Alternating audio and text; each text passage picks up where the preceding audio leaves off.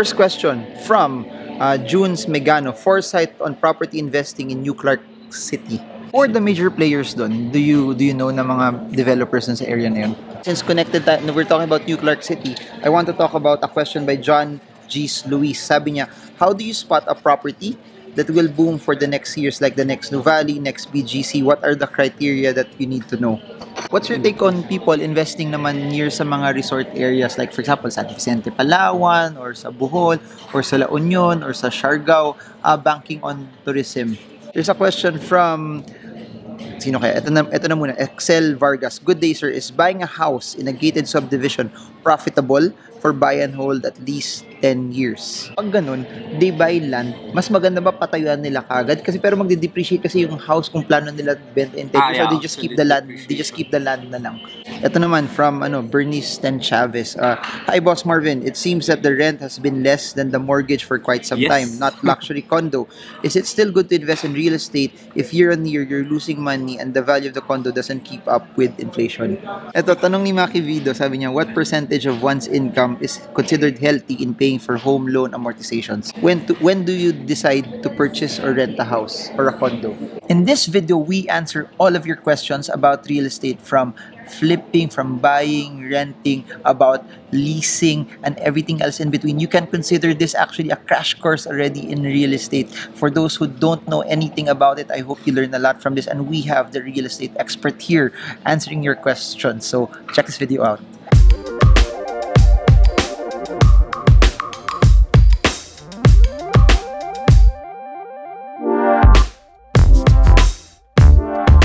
Hi everyone, please subscribe to Marvin Gurmo's YouTube channel and click that bell right now. Yes, please click it guys. So enjoy the video. So in this video, we answer all of the questions that you guys sent out all about real estate. We have Richard Carvajal, CEO of PhilGem. So isa-isa, are you ready? Yes, I am excited. Sige. Do this. Before we begin, any inspirational item, experience sa real estate na nabago niya buhay mo, na talagang, guys, sobrang yaman? How did real estate change your life? Well, a lot. Malayo. I was in corporate prior to real estate. So, in real estate, ang dami talaga nangyari. Of course, nagawa ko yung mga gusto ko. Pero more than that, kasi it's the passion, you know. It's not about the commission as well. It's probably more on the mission tong ginagawa namin dito. So, just sa akin talaga, it's about the passion, regardless kung ano yan, kung real estate or stocks or whatever. If you do something you love, magbabago talaga yung buhay mo. Okay, game. First question from Junes Megano, foresight on property investing in New Clark City. Okay, sige. New Clark City kasi is not located in Clark. FYI. Okay, so in terms of zonal, it's going to be lower than the actual Clark City. Pero of course, anywhere naman na may township siya, anywhere na, if I'm not mistaken, dyan gagawin ng SEA Games, di ba? Dyan gagawin ng SEA Games. So, ibig sabihin, na-develop na yung infrastructure niya. Pag nauna yung infrastructure and then sumunod yung residential development, then probably it will be a good investment. At saka maganda dito sa New Clark City, bago. So, you can still ride the market or you can still ride with it. So, wala pang masyadong price increase na nangyayari. The developments, marami pang upcoming developments dito sa New Clark City, and it's a Class A urban plan city. So ibig sabihin nun, pagka Class A urban plan ka, not after many years magtra-traffic na siya or mapapabayaan na siya or maluluma na siya, just like the cities before. It's really gonna start modern, and it's well preserved, it's gonna be maintained. So I think it's a good investment in terms of the asset itself, and of course the value na pwede mo makuha dito sa New Clark City. Or the major players doon, do you know na mga developers sa area na yun? I'm not familiar with New Clark City kasi usually I was with BCDA lang, so it's parang semi-government organization. So right now sila pa lang nagde-develop ng mga infrastructure, pero maraming upcoming, kaya lang dahil wala pa silang HLURB permit, bawal pa namin. Ano sabihin nun? HLURB housing land, ayun, Housing Land Regulatory Board. So, ibig sabihin dito, pag bibili kayo ng property, always look for the HLURB permit.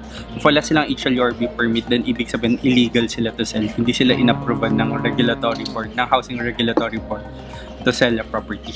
Okay. Interesting. Since connected we're talking about New Clark City, I want to talk about a question by John G's Luis. Sabi niya, how do you spot a property that will boom for the next years, like the next Nuvali, next BGC? What are the criteria that you need to know? Okay, well, of course, dapat kompleto yung property, of course. Usually, sabi ko nga, mauuna muna yung infrastructure. After infrastructure, corporate companies would go there, like the IT companies, the BPO, they would start going there. Pag nandun na yung mga BPO, syempre, there's job opportunity, lilipat na rin din. And then, the people are gonna start moving there. Then after that, magkakaroon ng school, and then after that, magkakaroon ng play area. When you say play area, shopping area, so it eventually becomes a township. But remember this, property development or a township development na hindi siya agglomerated, it means it's not connected to the main, wala siyang connection with in terms of infrastructure or will not really progress in terms of kasi for a country to, like for example dito sa Manila, for example, sabi nila, okay, decongest Manila, let's just build Manila outside the Philippines. For a country to progress, kailangan agglomerated yung country. Ibig sabihin interconnected siya, ibig sabihin may access siya sa Manila. So ibig sabihin it's easy to go from one point to the capital or one point to another. Let's say for example Japan, anywhere in Japan it's very well agglomerated, for example. Kasi if not, yung city magpo-progress siya itself. For example, Mandawi, Marawi, for example. Marawi, if you build certain dyan, pero hindi siya connected sa city, it cannot progress on its own. So, in determining yung access, yung infrastructure, yan yung mga una mong kailangan tignan. So that's why New Valley probably will be good because ang daming ginagawa doon, Calax is there, then SF is there, so they're building so many roads in that area. Tapos yung question about New Clark City, at least malapit din siya sa mga major infrastructures and highways na ginagawa din in the area. Tapos may airport pa sila. Kasi basta agglomerated siya, wala siyang problem kasi connected siya sa capital. Kasi important pa rin siya. That's the typical basics of urban planning.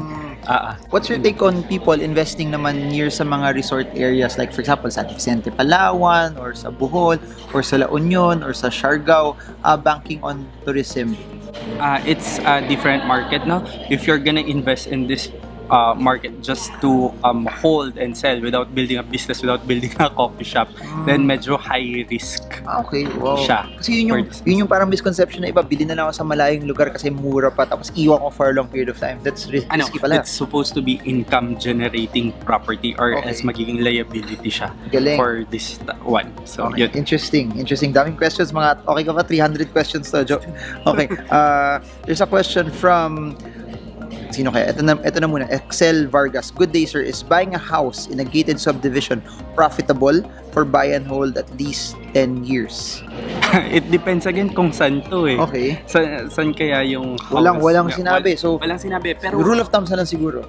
Pero buying house and lot, well, okay, let's say for example, as long as hindi siya flood prone, as long as hindi siya fault line or hindi siya you can check Philvox website to para ma-check yung fault line, and dost.gov.ph para ma-check kung flood prone siya. So I think kung hindi naman yun, then there is the chance of progression dyan sa property na bibilhin mo. 10 years is long enough to buy and hold actually. So kung maganda talaga yung property, kaya niya na i-double yung value. I have a follow-up on that though. Pag ganun, they buy land, mas maganda ba patayuan nila kagad? Kasi pero magde-depreciate kasi yung house kung plano nila benta in 10 years. So they just keep the land, na lang. Usually kasi anong gagawin mo for 10 years paparenta mo ba or gagamitin mo ba? Kung land lang, actually ang land pag means baka mataksan ka na idle land or ad valorem if nakalatag lang yung land mo doon. So yan yung ginagawa. I think better tayuan din as well kasi para mag-generate siya ng income. Kasi kung land lang, hindi siya income generating pero capital appreciation returns lang siya. Got it. Next, ito naman from Bernice Ten Chavez. Hi Boss Marvin, it seems that the rent has been less than the mortgage for quite some Yes. time, not luxury condo. Is it still good to invest in real estate if year on year you're losing money and the value of the condo doesn't keep up with inflation? Okay. Sige. Medyo dalawa yung issues niya dito Okay. So, one is lesser yung mortgage. It means hindi nagsiself-liquidate yung property. It means yung binabayad sa kanya for rent, hindi enough para ibayad niya sa amortization sa bank. So, hindi nga self-liquidating yung property. But, you have to remember that there are two aspects in condominium investing. One is rental income, second is capital appreciation. So, you still have to check on capital appreciation niya. Pero, rental income naman kasi, it's not, well, it can self-liquidate, pero after the net operating income, kasi after paying all the taxes, association dues, repairs, maintenance, etc., you're not really naman para supposed to cover everything pero at least it helps. I'm sure at least 50% of your amortization will be covered by rent. So it's still good enough. It's bad pagka 20% lang ang amortization mo ang nako-cover ng rent. Yeah, so okay. yun yung measure kita. Yung second issues niya is sabi niya, property prices are not keeping up with inflation. Anong maybe you're pointing out na yung peak na, nandun na siya sa peak niya. So parang hindi na siya nag-i-increase. Pero so far it is kasi ang RFO slower yung growth niya compared sa pre-selling. So because nandun na siya, nasa peak na siya Okay. So you might want to exit if you're not happy with it and look for another property na may potential pa for growth. And by the way, inflation is below 1%. So I'm sure that I think the growth this year will beat inflation since inflation is very, very Napaisip din ako. low. Mababa inflation ngayon. Anyways, ito pa. Tanong naman ni Christina Opulencia. Hi Sir Marvin, will demand for property continue to rise? Yes, there's influx of Chinese affecting the prices of condos to go higher, but should new regulations and the incoming president will not continue supporting POGOs, what will be the possible effect of the properties? Well, it's gonna crash. Sabi mo kasi it's a speculative prices So the Chinese prices are not the real price of the property. So kung may Chinese market sa area mo, no, that's not the real price of the property. So always look at the price that people are willing to buy it or rent it kahit hindi sila Chinese. And ang best solution dito is if you put them in one area lang, then one area lang yung mag-crash. So maybe you can look at other areas na hindi masyadong affected ng Chinese market para less riskier siya. Okay, great answer. Ito naman, Eric Acuña, is condominium in EDSA and Pioneer good for investment? Yan yung misconception ng mga tao na pagka nasa EDSA definitely mag-appreciate yung but at the end of the day it boils down sino yung market mo, bakit ka mag-i-invest sa Pioneer or EDSA. Usually Pioneer EDSA mga yapis yan, pero the thing with Pioneer and EDSA, usually the market is usually more on parang co-sharing, parang communal living, yung parang sometimes in a studio unit apat sila, they're paying 5,000 pesos each, so 20,000 yun, baka mas mahirap lang siya i-manage from what I know. Pero in terms of capital appreciation, yes, there is still potential in EDSA, kaya lang ang with that market kasi is live work play, kailangan dun na kasi medyo ma-traffic yung area na yan. Okay. Pero if you're planning to invest, kaya pa naman, there's potential. It depends lang kung paano mo i-maximize yung investment. I have a question dun. So yung mga ganun, yung communal, may isang tao, siya talaga yung nagre-rent, siya na bahala mag-sublease dun sa iba niyang kasama, or normally magkakaibigan yun or office mate yun, tara, tayo, bibili na lang ang banquet, tapos hati-hati tayo. How Well, does it usually normally go? subleasing is not allowed. Okay.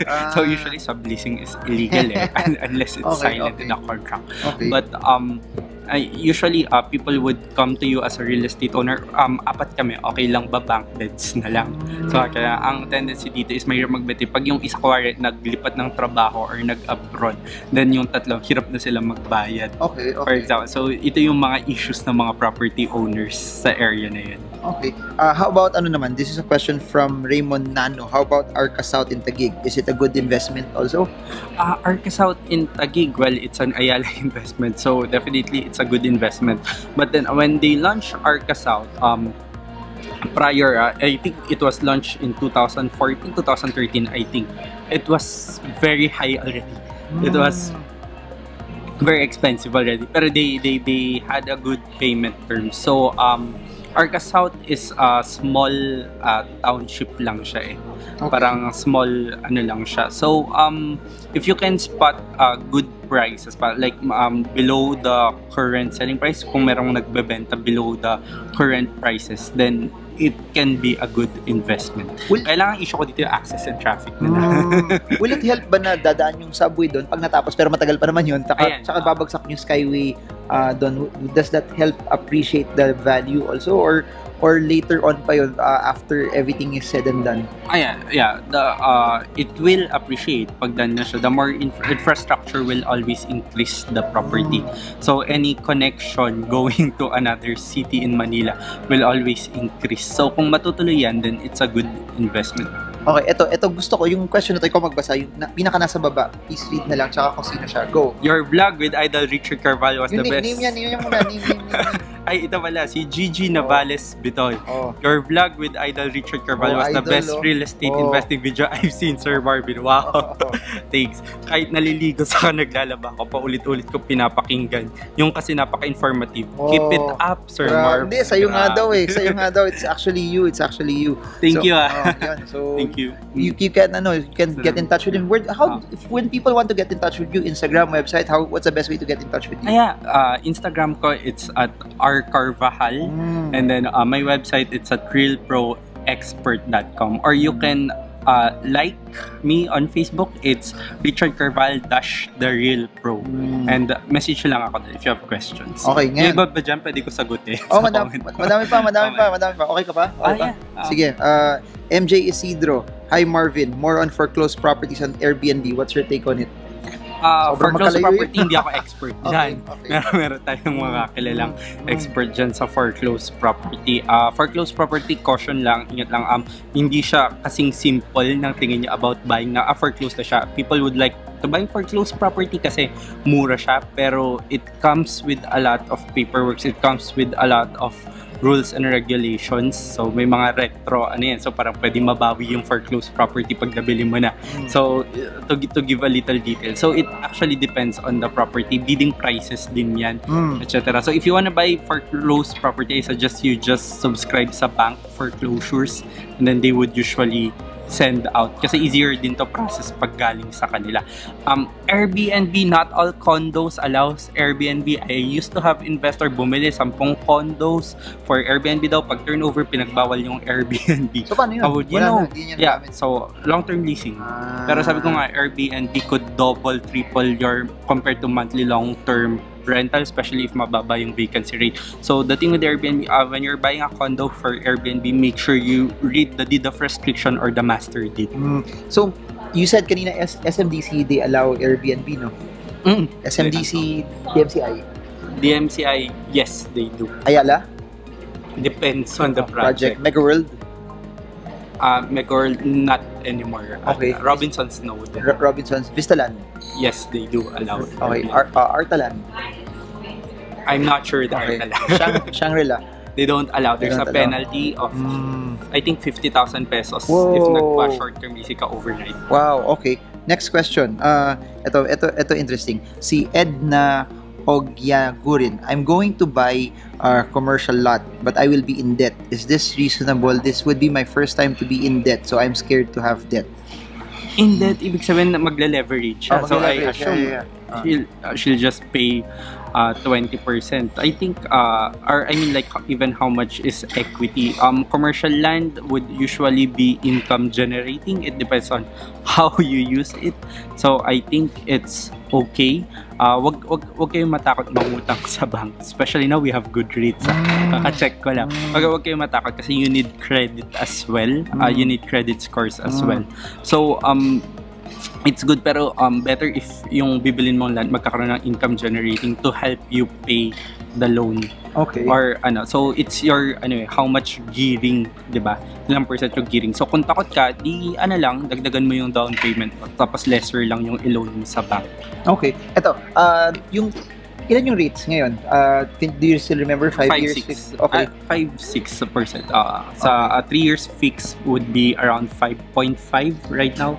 Sa latest na chinek ko. Okay, ito, very very interesting. We have a Chinese comment of her name, or he or she's name is Piao.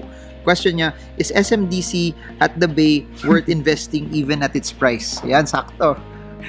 Baka ano ako dito na. Talaga? Personally speaking, I don't think so anymore kasi I think it's quite crazy. If you compute it per square meter, 20 to 24 square meter for a 7.5 million property. I've never seen anything like that. That's probably the most expensive development if you take it that way. If you take it per square meter, in terms of ano. So I do believe that it's a speculative price. It's it's speculative when the Chinese market is the only market in the area. So however, sabi ko nga, if you can get lower than the current price, kasi may mga nagsisell naman na lower dyan, around 5 million, 5.5, then I think okay lang. Pero with the current price right now that the developer is giving us, I won't invest in that area. I'll put my money elsewhere. Okay, galing. Ito, daming question. Okay ka pa? Okay ka pa rin? Yes, I'm enjoying Sige. this. Let's see. Kaya mo mag-forecast ng interest rates on loans? Do you think it's gonna go higher? It's gonna go lower? That's a question of Eunice Soto naman. Will interest rates this year go lower or higher? Medyo hindi ako forecasting Okay expert lang, pero ang masasabi ko lang dyan is usually I think it's gonna go lower because the inflation rate is going lower. Pero kasi hindi natin masasabi kung ano mangyayari sa 2020 or the following year. One single event can rock the interest rates. So it's really gonna depend pa. Pero right now, take advantage kasi ang ganda ng rates ngayon. Okay, I want to say something about the rates, no? Please remember this. Yung rates last year, the BSP increased rates last year for a couple of things. Number one, they needed to defend the peso. Kasi yung dollar last year, it was going 54, 55 na. And the way for them to prevent the peso from deteriorating and the dollar from appreciating was they needed to increase rates. Ngayon, mababa na inflation, tapos mababa na yung dollar, there's no need for them to increase the rates even further. So, if you're asking it from November 2019, if there's a threat for rates to go up, it might be even lower pa. Tapos nag-cut pa sila ng RRR, so that means it will infuse more liquidity and cash into the markets as well. So, yun. Yes. Eto, may tanong sa'yo. You wanted to share about this also, so very, very timely. Tanong ni Lord Win Posadas, what's your take on REITs? Yan, sakto. Okay. REITs, very, very nice. Pag-uusapan nga dapat natin to, hindi nga lang natin pero sakto lang din. Okay, REITs. So I majored in real estate investment finance. So it means we talk about is REITs, okay, diba? Okay. So REITs was invented in the 1960s for people who cannot afford to invest in real estate, in the actual property. It was invented for an equal opportunity for everyone to be able to invest in the property market. So that's the opportunity. So doon pa lang, maganda na yung purpose ng REITs, diba?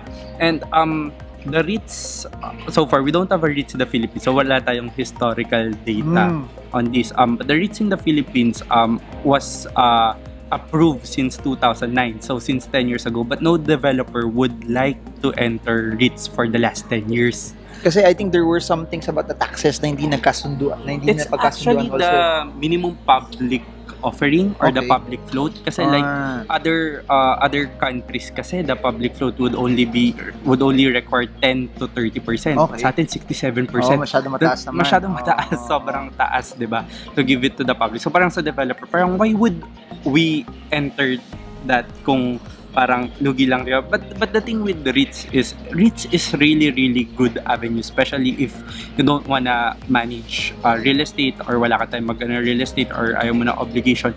But the thing with REITs is you have to know kung saan ini-invest yung REITs. What kind of property are they using, what type of property are they buying from the REITs or from the fund raised from REITs, diba? So for example, usually in other countries, ang mga successful REITs are hospitals kasi income generating property. It has always to be income generating property. So I think Ayala Land, being the first company who will offer REITs in the Philippines, they're planning to use the money to invest in the Ayala Exchange. So that's the building in Makati, commercial building in Makati, because we only had 1% vacancy rate doon. So ibig sabihin malaki yung kung mag-invest ka ng REITs doon, malaki yung income na babalik sa'yo. But I really hope that REITs would push through already kasi it's about time. It's the right time. REIT, right time. It's the right time already. We really need REITs already. It's another good investment of REITs pag may market bubble, or if we're going to a market bubble, okay ang REITs kasi income generating lang yung basis niyan. Especially pag commercial properties, long-term lease yan. So hindi sila masyadong affected because they have to run the business. So magulat ka. I've been investing in REITs since 2013. 2013. Magulat ka. Saan to? Sa Singapore? Singapore. One of the yields that I'm getting right now, 12% dividend yield from REITs. Ano naman siya? Data centers. So bakit data center? Gusto ko kasi for sure yan, long-term lease na kagad yan for that area. And the trend is technology will just get even, I guess, the need for data centers because you need more data, you need more hardware to store it. Lalaki lang ng lalaki yun. So the potential for them to use that area will just be there over the next few years also. Ako I like kung pwede lang mag-REITs, I'll be building my own REITs, kaya lang kailangan dito listed eh. So I'm not in that level. Pero if I'm building my REITs, gusto ko warehouse and logistics. Because with the rise of the e-commerce and the online, diba, there's real estate opportunity in the warehousing din. So if you have lands or kaya nyo gawin ng warehousing or I think that's a good investment for real estate. Okay. Kaya ako mag-REITs ako, mag-pool fund ako. Invest ko sa warehousing talaga kasi kulang yung storage natin for e-commerce or there's so much opportunity. By the way, before I read the next question, you will be in Dubai. Can you tell us more about the event as well para sa mga taong nanonood na gustong matuto pa more on real estate? Guys, what you're learning here, video pa lang to, madami kayong natututunan in this video. How much more pag live, pag nahawakan nyo yung sobrang yaman na tao na So, sa mga kababayan natin sa Dubai, I will be in Hyatt Place Alriga from November 29 to 30. Please, if you can sacrifice your day off on a Friday and Saturday, please go and meet me. I promise it will be worth it. Marami kang matututunan doon na hindi narinig dito. I have so much. I really want to help you guys be successful in real estate kasi for me it's time to give back talaga. So, tsaka guys, nagmumukha ako mahirap pagkatabi ng sobra. Guys, sobra. As in sobra. Parang aping-api ako kanina. Sobra. Dito. Eto, tanong ni Maki Vido. Sabi niya, what percentage of one's income is considered healthy in paying for home loan amortizations? 40% of your gross income. Kasi that's the only one the bank would approve you rin eh.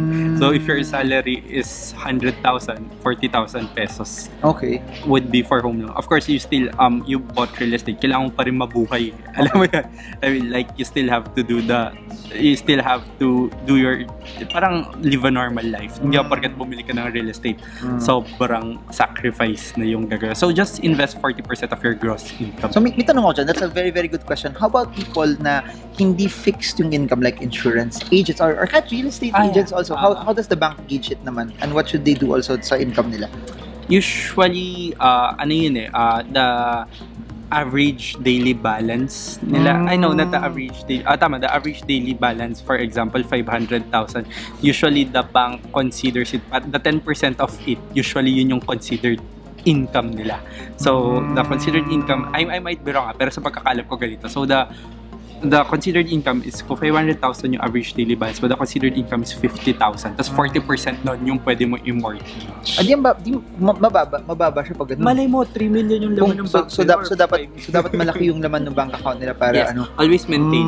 Always maintain. At saka yung mga bank, may nagso-surprise visit na sa mga office. Pero di ko alam kung napansin mo to, yung mga tao, they don't put everything in one bank. So baka mas advantageous na nasa isang bank lahat para hindi mahati yung pera mo. Para kung gusto mo mag-loan. That's true. Pero I don't believe in putting money in the bank. Yun ang disadvantage. But you have to prove your liquidity kasi there's really not much stable. Actually now, dahil dumami na yung freelancer compared to 10 years before, it's actually easier to get a loan kung freelancer ka ngayon. Compared before ako 10 years ago. Kasi it became parang self-professionals became parang a-normal na eh. Unlike before. Walang mga ITI, RTR. Ngayon meron na. Meron na. So, Okay. nagbe-base din sila dun sa Okay. APR. Ito naman, from same question, same person pa rin. Sabi niya, when do you decide to purchase or rent a house or a condo? So, buying or renting your home. Okay, you rent your home pagka hindi ka pa sure sa buhay mo. Like, for example, okay, I'll rent a studio muna, pero pagka nagka-family ako, gusto ko ng house and lot. Or probably I might be migrating in 2 to 3 years, looking for, nag-experience lang ako dito. Then, those are the times na parang magre-rent ka. If feeling mo stable ka na, dito na talaga ako sa Philippines, dito ako tinanim ni Lord, dito ako magpo-progress, then I think it's about, at kaya ko na, then I think it's about time to buy a house. Kasi sa bagay, medyo the same lang ang rental at amortization rate eh. So you just have to save for your equity. So, okay. Very, very good. Yun yung problem, no? Kailangan ng tao ng equity also, no? Hindi sila nag-ipon for the equity. Yeah, you cannot buy real estate kahit monthly. Ano pa yan? You really need equity. Yung interesting doon sa States, may nakita akong mga videos na ibang tao 3% down. Sa Philippines, walang ganun, no? Wala tayong nakukuha ang ganun na, the lowest is 20. Kasi, hindi, actually, pag good yung relationship ng developer sa bank, 90. Oh.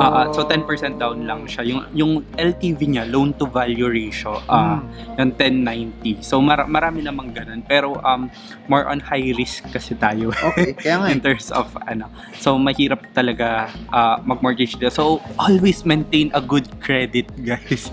Good score credits. Okay.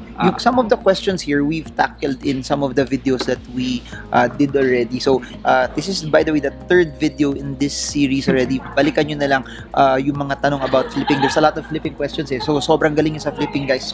Sobrang galing. Final words na lang. 3 things. Final words for people na hindi pa nag-invest sa real estate.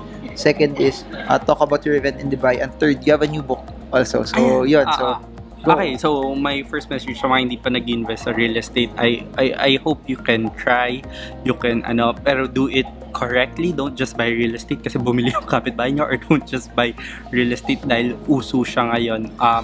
Buying real estate is more than that. I know it's long-term commitment, it's sacrificial, it's pero at the end of the day, it's gonna be worth it, lalo na pag na-liquidate mo yung property. Kaka-addict mag-invest sa real estate, but don't be greedy, because greed will kill you in this game or in this industry. Okay, and sa mga kababayan sa Dubai, again, I will be there.